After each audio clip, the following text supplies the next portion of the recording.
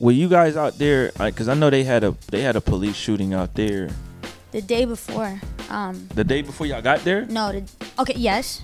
The day before the whole team got there was a shooting. Wow. And then a park that we went to, the day before there had been a shooting in that park. Sheesh. And so nobody was trying to come outside, but somehow when we like lit up the block, people just came out. And then after they were like, yo, like this is crazy, nothing like this ever happens here. Somebody would have died. Typically, like this would have ended, like, and nothing happened. People came up for prayer. They came up with guns on their ankles, like, and we were just like, we're gonna love you. Don't shoot me. Let's get the people what they want. The Wade-O Radio Show. It's DJ Wade-O, man. We're here with Angie Rose. Hola. I feel like I shouldn't even be shaking your hand today, though. You got the... I came out like a girl today. Yeah. It's lit. Yeah. How you doing, though? Good. Really good. Good? Yes. I remember last time we did one of these, you was kicking bars for like 20 days. Right. Almost a month. It was interesting. Yeah. It was a good time. That was like, what, 2 years ago? That was 2 years. That was a couple years ago. Yeah. Totally different person. I was going to say, there's a lot changed, a lot going on. So what's shaking? I don't know. Just a lot of music since then. Unfortunately, I haven't dropped the project. I dropped a few singles since then. But when we last spoke, I hadn't even like recorded a song. So yeah, you hadn't. No. We did two though. We did one, but it was like on accident. Yeah. Do you remember how that happened? No, I remember.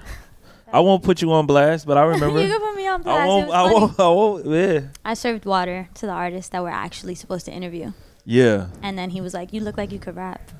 And then I just started putting beats on, and I was like, "This is crazy right now." Like that was fun. Yeah. I was shaking the whole time. I was like, yeah, that was fun though. It was. That was real fun. So I do want to ask you this. I was going to save this, but you kind of brought it up. Why haven't you put a project out? Sheesh. I think that's the $1 million question right now. That is the $1 million question. I think I've just really been working on music for a while. But just a ton of different things have happened. Like beats have fallen through, or like things that I had done ended up not being able to work out, and just a lot of stuff that I didn't know about the last time that we didn't talk, but the last time I rapped. I didn't know anything about industry. I didn't know anything about like the business or the politics of anything. So yeah, all the stuff that sucks about doing this. Yeah, I didn't know that existed. I thought it was just get in the booth, make music, drop it. It's not. Yeah. So now I know. So I'm working a lot. I've been in the booth like once a week for the last few months. Wow. So there's tons of records just sitting. So really, I'm just organizing where to put them. Once I drop, I'm planning to just keep dropping. I got you. So you thinking album, EP, or you just figuring all of that out? Yeah, kind of figuring all that out. But first, it's gonna be an EP. I just want to do some hip hop, cause like the Wade-O thing is kind of what made people know who I was. Cause once they heard the name Angie Rose, there was no music for them to listen to for like 6 more months. So people just kept going to that interview, and so a lot of people were just like, "Yo, she spits." So I want the first thing that I like put out to be just rap, and chill vibes, like real New York. And then there's a lot of other sounds that are just sitting like in the external hard drive on my computer. Wow.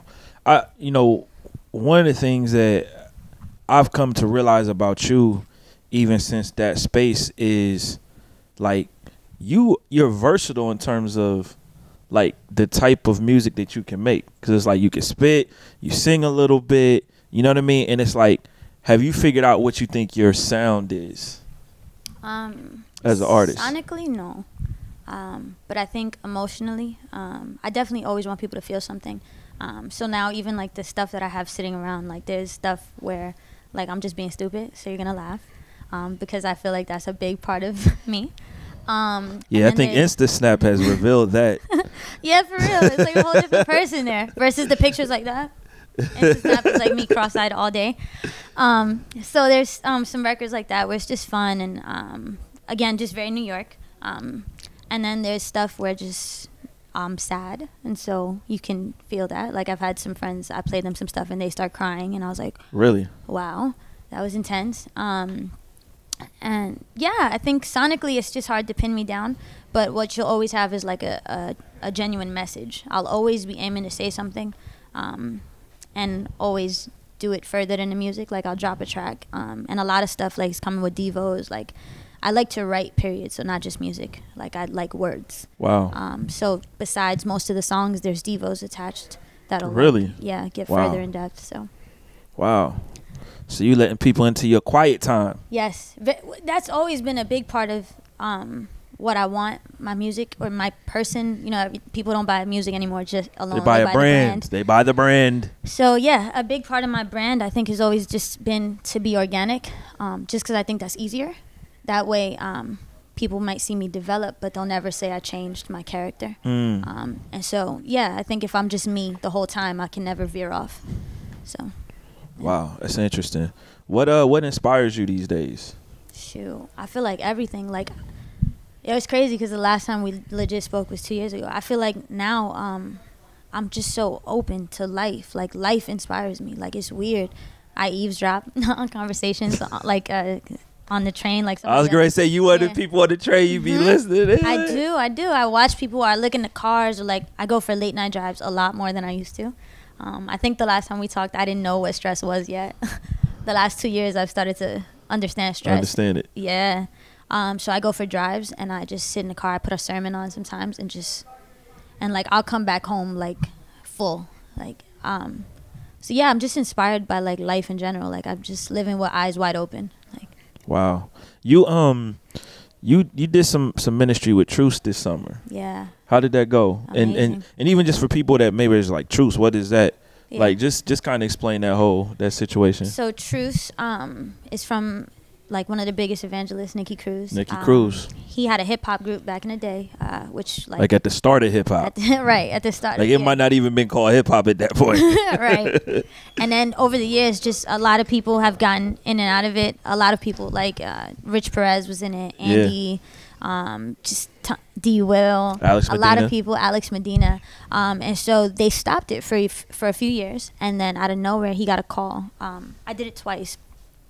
Last year, they got a call from like politicians or whatever from Marion, Ohio, calling Truce back out. Wow. But there was no Truce. And so Pastor David Ham just started hitting people up. And I was lucky or blessed enough to be one of the people they called out. So that was awesome. We went out, we did street evangelism. We show up on the block with like a DJ, speakers, set them up and start rapping in the neighborhood. And that's it. And hopefully people come by. People always come out. Wow. So it's not even hopefully anymore. People always. Well, I was going to say, if you just out there freestyling, they come in. They come in, I start pointing, or I pull up in their yards, like rapping to them, like, and they're like, no. And they always, the same face always, I'll be like, I can rap. And they be like, miss. And I'm like, no, I can really rap. And so we start, and then they come out. So last year was awesome. And then this year I got to do half because I had some shows. So I got blessed enough to be called out, even though I could only do half.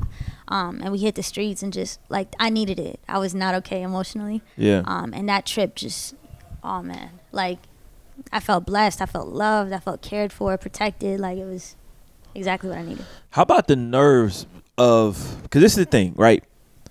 A lot of times in this little Christian bubble, it's like you get to do your song at a youth group and nobody's going to boo you. You know, it's like, it's just, it is what it is. But it's like when you going out doing street evangelism, yeah, and you going in cities like you don't really know anybody there, right? It's like, how is that even just the preparation process to get up on stage or not even on a stage, to get on a street corner? The tarp. Right. I don't think about that stuff. Like I think that I thrive off pressure, Sure. like to a certain extent. Especially for freestyles, like that freestyle lasted as long as it did because I was nervous as heck. Like I was legit. So if you weren't nervous, you probably only got 8 bars. Yeah, I would have flamed out. Like not like at least 16. Like, nah. But yeah, I would have totally flamed out. But like my heart beating fast is, I think that just makes my brain work like faster. And so that feeling when I go into these places where people are like on the block, like that feeling just irks me more, and I just be like, "What up? Like, come down, challenge me!" Like. And people come, and I don't know. It's popping. I love it. That's crazy. So you guys, what did they say when y'all went? Milwaukee? Was it Milwaukee this year? Yes. Was it Milwaukee? I forgot. Yeah. Milwaukee. Last year was Marion. Wow. Yeah, that was crazy. Yeah, especially were you guys out there? Because I know they had a police shooting out there. The day before. The day before y'all got there? No. Okay. Yes. the day before the whole team got there was a shooting. Wow. And then a park that we went to, the day before there had been a shooting in that park. Sheesh. And so nobody was trying to come outside, but somehow when we like lit up the block, people just came out. And then after, they were like, yo, like, this is crazy, nothing like this ever happens here. Somebody would have died. Typically, like, this would have ended, like, and nothing happened. People came up for prayer. They came up with guns on their ankles, like, and we were just like, we're gonna love you, don't shoot me. That's crazy though. Yeah, it was dope. It's funny how God works and kind of orchestrates with stuff like that. Yeah, he's dope. Yeah, it's good. It's good. Well, Angie, we will be on the lookout for this new music. Yay. And yes. we will. I wish I had my turntables here, a beat or something. I was ready. You was ready? I was so ready. So why don't you give them some bars? Just random bars? Just Like some random bars. Acapella. Give them acapella. I'm doing an acapella tonight, so I'll just practice. There you go. Okay. Do I look at you or the camera? Because now I'm like awkward. Camera. You gotta look at the camera. You get the camera. I'm just kidding. I told them, watch me beat the odds like an abusive math teacher. They saying the flow is hot. Guess that's the reason for this fever. Cause God, living and giving, delivering infinite amounts of mercy, thirsty Thursday, communion, a union we be abusing. I said God, living and giving, delivering infinite amounts of mercy, thirsty Thursday, communion. That's the union we be abusing. Well, this is awkward. Let me let y'all breathe. Then I'll proceed to teach them these are the people that needed me. I guess we're always where we need to be. So I stare in the face of tragedy, screaming, this is what I need to see. I used to think there was a limit to my metaphors until I met a lady crying and said, I know what I metaphor. I never met a four I couldn't count on. Wait, no. Metaphor, that's a number you could count on. Like 5, 6, pick up sticks. See, Pharisees will throw stones at glass houses, but they'll always miss. Because Ali taught me that you can't hit what you can't see. So if something is invisible, it don't mean that it can't be. God. Angie Rose. Nice. It's lit. Wado Radio.